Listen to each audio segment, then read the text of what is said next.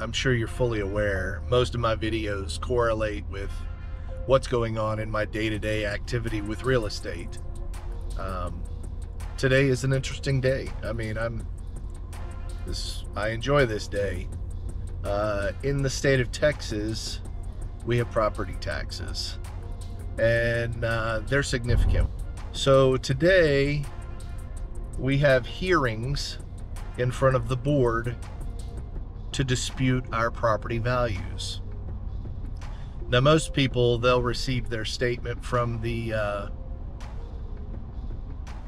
county, and they'll go, okay, it's gone up again this year, and they do nothing about it. I mean, absolutely nothing. Some of them even look at it as a badge of honor, saying, hey, my property's worth more, this is great. I don't. What the county assesses your property at versus an appraisal on your property when you go to sell it are two entirely different things.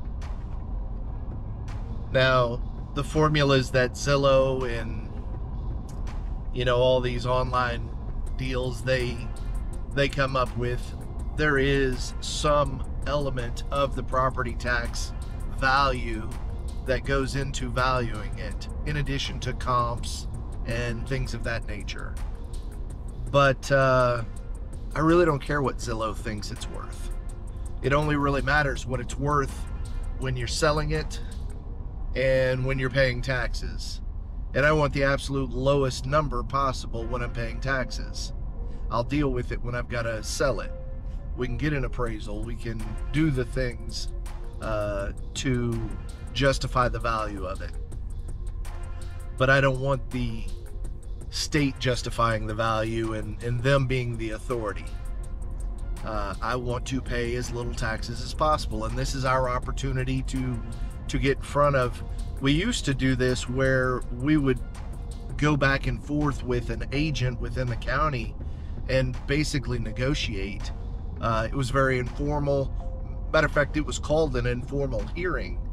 We would meet, we'd communicate via email and so forth at first, and then we'd cover several properties all at the same time, just going through, and then, we'd have open discussions about it.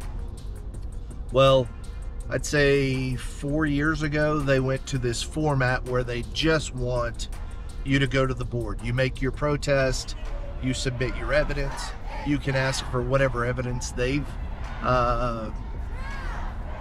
using to determine your value, and you go in front of this board. This board's, I believe it's a 3 or 4 member board with a representative of the county there as well.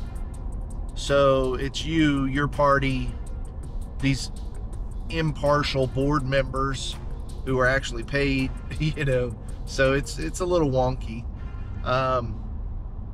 But it's supposed to be impartial, and this is before you go to the next level, which is where you're arguing it with another board. But this should resolve 99% of the things. But you've got to come with a reason. Either, hey, my house isn't in this condition to be compared to the properties that the computer program came up with, because it's just a computer modeling all of this and determining what you owe, which is why I say you should be arguing every time. But even still, you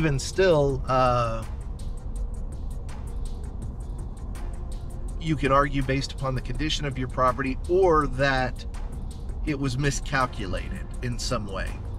And there's a couple of boxes you could check. You check one or the other, or both.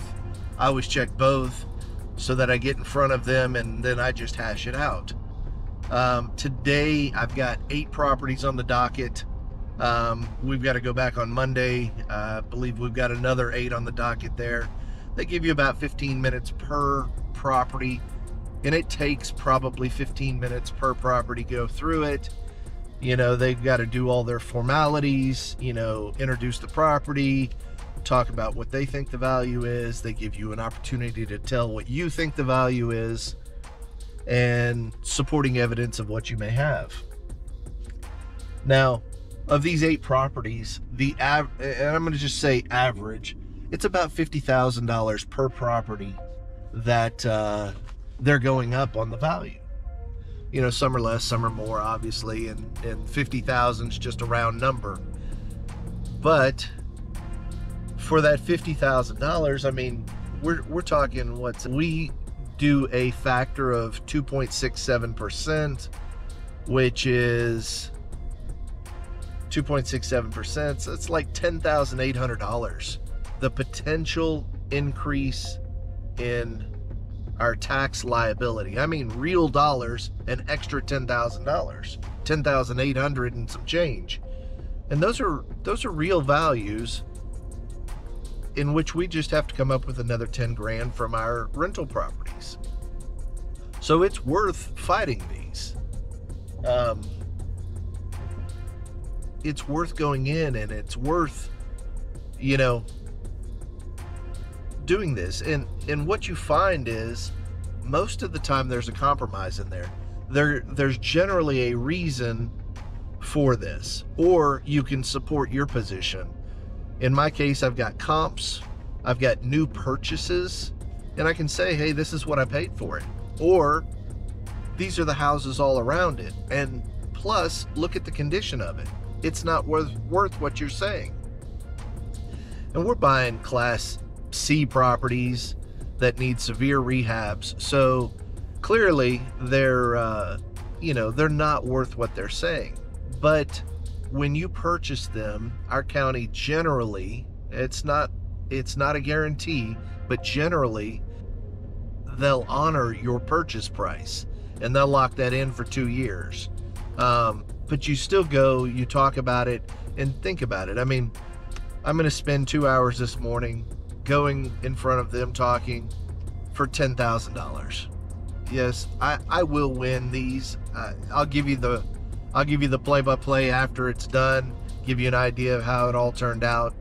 But 10,000 is a big deal. I mean, I'd say 3 or 4 years ago, give you a great example. 3 or 4 years ago, our property values had gone up almost $2 million. And I think that's $2 million, 2.67%. That's like $53,000 in increase in taxes. This is where your increased rents go. I mean, we're giving it to the county, we're giving it to the state, we're giving it, you know, a lot of times our profit stays right where we've established the whole time, and we're just trying to keep up with inflation. Now, that's the beauty of real estate, the fact that you can adjust your rents and it paces inflation and things like that. And sometimes you get ahead a little bit, but you know, not to get off track here, I want you to know you need to fight these. It takes time. Yes, it's not something you've got to hire people to do.